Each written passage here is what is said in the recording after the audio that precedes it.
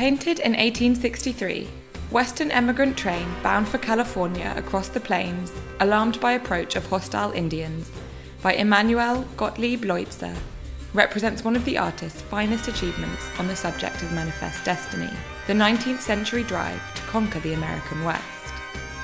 His depiction of a wagon train in peril on the Oregon Trail was in tune with the popular imagination, which was then, as it is now, enthralled by this great adventure. Leutze was born in Württemberg in 1816 and trained at the Kunstakademie Düsseldorf. His career, however, was split between Germany and the United States, and today he is best known for his grand depictions of key moments in American history.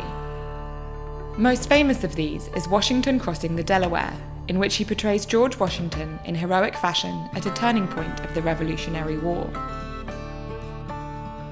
Leutze completed the present painting after setting up a studio in New York in 1859. With this work, he created a masterpiece of tension, in which the threat remains out of sight. Instead, Leutze depicts a party of pioneers alerted to an impending attack of Native American warriors. It is a composition built on suspense.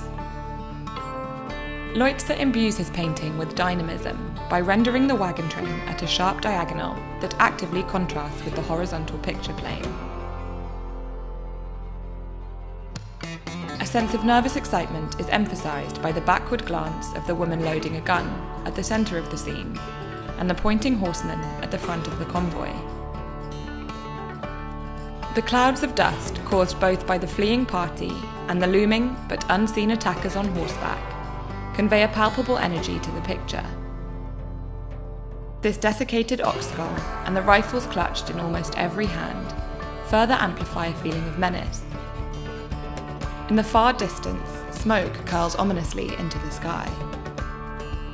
A synthesis of realism and idealism, this work presents a visceral vision of the American frontier that conveys the romantic undertaking of the pioneers.